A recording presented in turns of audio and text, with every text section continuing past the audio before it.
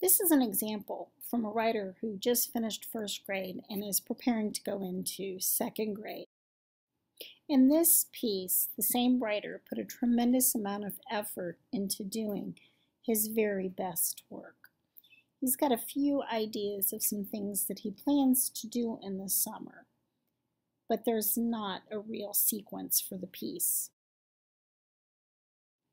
When I get a writer started, I always like to use a personal narrative to help get the thinking and planning process started.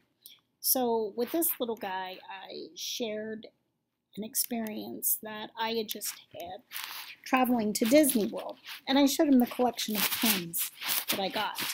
I had him choose one of the pens and decided that I would just tell him a little bit about the story behind why I selected the pen. As I did this, I did just a couple of real quick sketches, very simple, but enough to help him see the details that I had planned on sharing when I decided to start writing. He made an instant connection to traveling to Disney himself, and actually looking at one of the pens, decided to share a little bit about an experience he had had on a particular ride. So this is his plan as he sketched out some of the things that he was thinking. What's interesting is he uses this plan to jump right in and start writing, and he does so with incredible ease. Wow, well you do. You remember an awful lot. Can you remember how that ride made you feel? Like... Can you draw a face to represent maybe how you felt?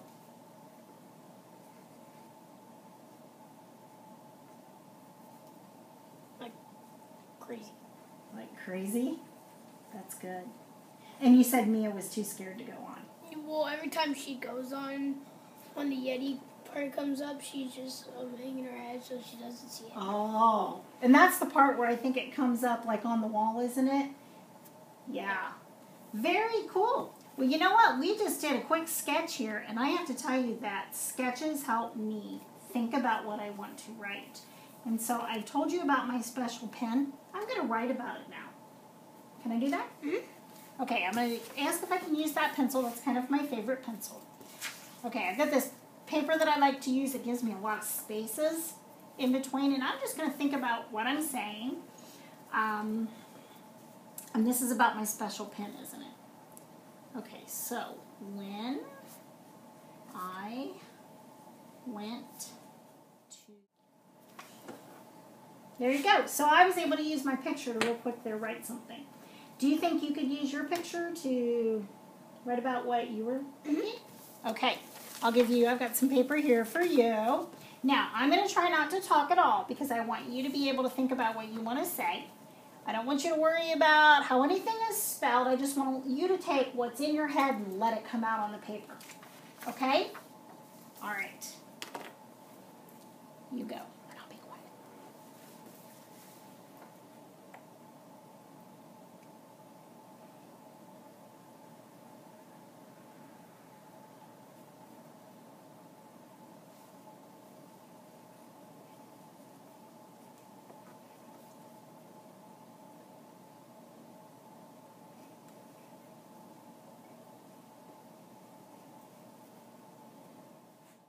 Good. Good? You must have more to say.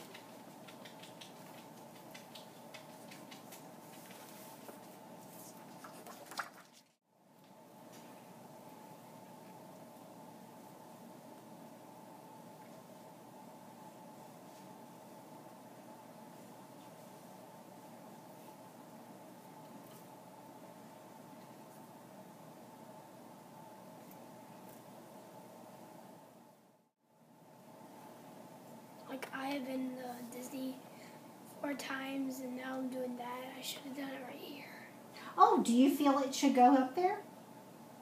Okay, you know what? That's why I have all this big space. You can squeeze it right in between. So you can write it in between. Okay, so check this out.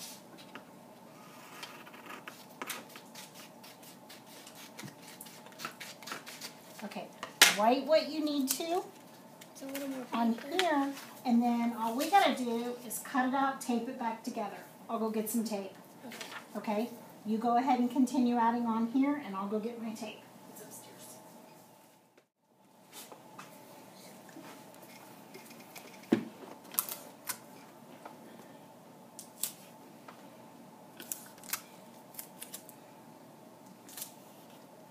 What would you do if you're basically 8? Like, I'm turning 8 in 2 months. Mm-hmm.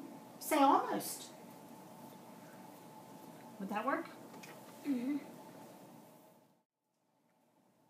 So it was very easy to take the information that this writer felt needed to be inserted into his piece and put it exactly where he felt it needed to go. The cutting of the draft paper is a strategy that I like to use often to help a writer just do that.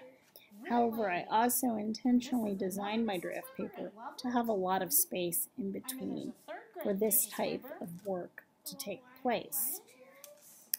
Once I have students doing this when we conference, it's something that they actually do independently on their own when the materials are available for them to use. Excellent. Super impressed here. Let me tell you all the great things I see going on. I love how you're giving your readers nice spaces between your words. Makes it way easy to read. Okay?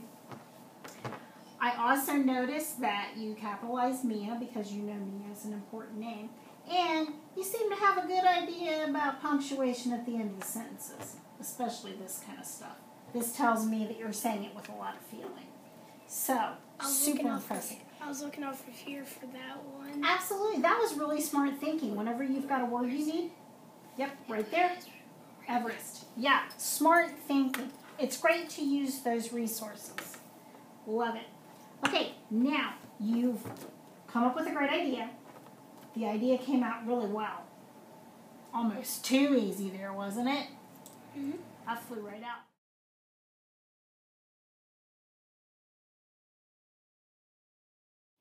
So here's the final piece after having an opportunity to revise and edit with a student.